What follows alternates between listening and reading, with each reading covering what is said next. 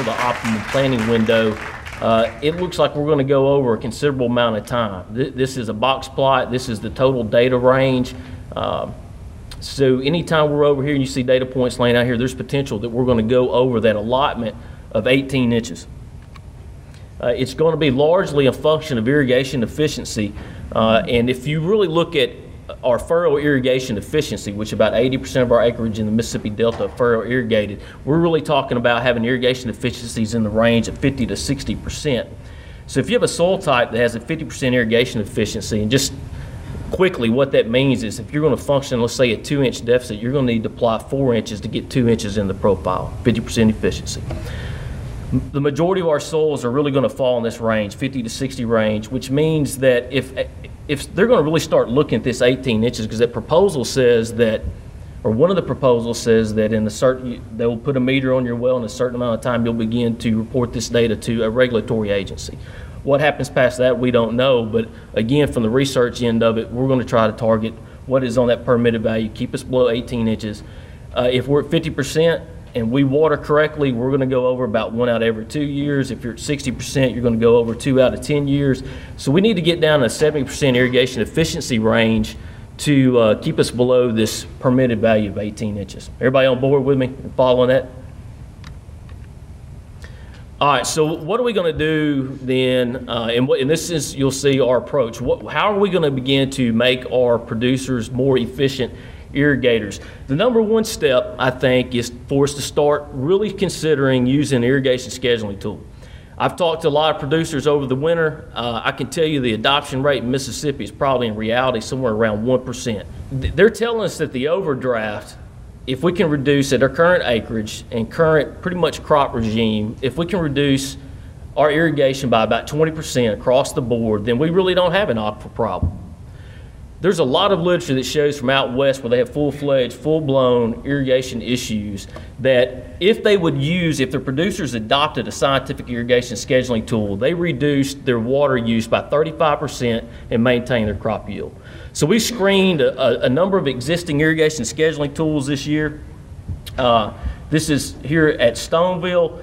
Pretty much all of them applied 5 irrigation events, and all of them scheduled within about 3 to 5 days of one another, which pretty much tells us is that from the extension side then is that we simply need, and I keep pressing, I want feedback from you, we need to identify an irrigation scheduling tools that our producers will use that's easy enough for them to handle, to hold, to touch, and will actually grab hold of and adopt. And I think that where it really saves them water is like, when do I start, when do I pull the initial trigger? And just one comment on that quickly is that you'll start to see some of that in our extension programs. I'm going to team up with our soybean specialists. We're going to use some irrigation scheduling tools out there, and we're also going to be working with the corn specialists, trying to use some irrigation scheduling tools there as well, and see if we can capture in this region, can we really save 20 or 30% by using irrigation scheduling tools. So you'll see us roll that out this coming season in our extension program.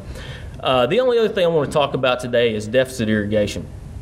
Again, Soybean Promotion Board asked us to look at ways to eliminate one irrigation event. Dr. Heather and them, I guess, kind of sat down and did the quick math. If we could eliminate one irrigation event in soybeans, it would go a long way at this 300,000 acre-foot deficit.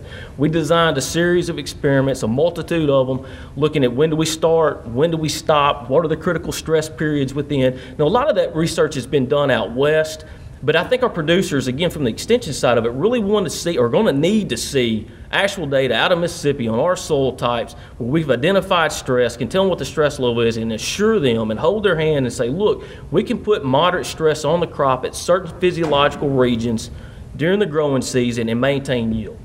So that's what this series of studies, when we can consolidate that and drop it down, this is what we get. And again, this slide is showing, is there physiological reasons where we can put a moderate drought stress on soybeans and maintain yield potential? This flat line at 0 is where we have blanked out against the well water treatment. This is a non-irrigated where we had a 50% reduction in yield potential because we didn't irrigate. No surprise there. Here's R2. And again, we point out, if we go above the well water line where we blanked out, which means we have either no adverse effect to a positive impact by putting a moderate to severe drought stress on it. If we see it drop below the line, then we have a negative yield impact.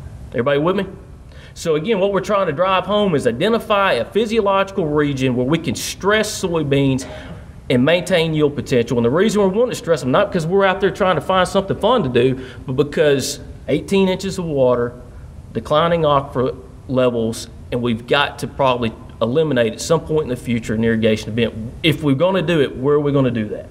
So we put a 3.5 inch deficit on R2 soybeans. This is on a silt loam, and what we saw in that, well, I'll get to that later. 3.5 inch deficit, which I would call that a moderate stress, no adverse effect. 4.5 inch deficit at R3 cost us about 10 to 15% of yield, and again stressing at R5 with a severe deficit, basically missing 3 irrigation events, cost us almost 20% of the yield potential. So the take home for us, again on the research side of it, is then, okay, we've 1 year data, talked with some other people, again a lot of literature out west, is that if we're going to stress our group 4 soybeans, that we're probably going to be able to do it during this R2 window. Let me quickly just show you why this is important as I begin to extrapolate this out across the delta. Again, thinking about those declining aquifer issues.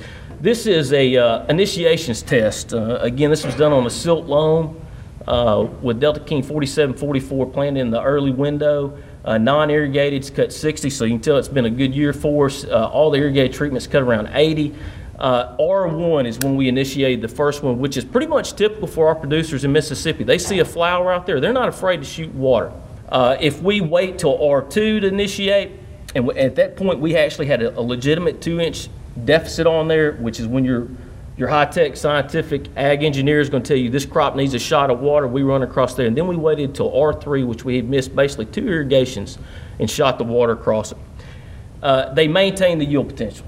Okay, that's 1 year data. We're not coming out saying stress your R2 soybeans, but again, we're trying to identify, is this really possible? If we do that, oh, and the other thing is that, so if we initiate when our producers in our region are typically doing this, right at flowering, that's 6 irrigation events, waiting to R2's 5 irrigation events, so that's eliminated the 1 irrigation, which is what the Soybean Promotion Board was doing. But if we can really go into a deficit mode and stress it through that R2 window and wait till irrigate to R3, we missed 2 irrigation events, and we've cut it back to 4. If we can eliminate just the R2 and we extrapolate across the delta, and miss that 1 irrigation event, that is pretty much that water savings extrapolated across the delta would be the deficit on the aquifer for soybeans alone. If we can really stress them, a moderate stress, and eliminate 2 irrigation events, then even if I'm 50% wrong on that number, then we really probably do not have a severe today current acreage aquifer problem as we perceive it to be.